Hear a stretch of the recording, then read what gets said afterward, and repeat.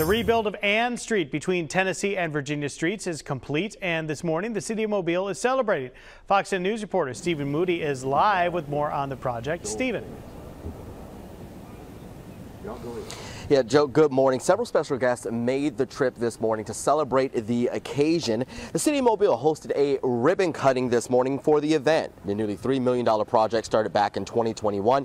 It features several improvements, including the resurfacing of the road. But that's not all. It also removed and replaced aging infrastructure, improved water, sewer, drainage systems, and added new curbs, gutters, sidewalks, and bike lanes. Now, the project was funded through the city's capital improvement program and Mobile County's pay-as-you-go program with support from MAWS. Now, the city says that the rebuild will have a huge impact on the thousands of people who use this street here in this community. Reporting live here in Mobile, Stephen Moody, Fox 10 News.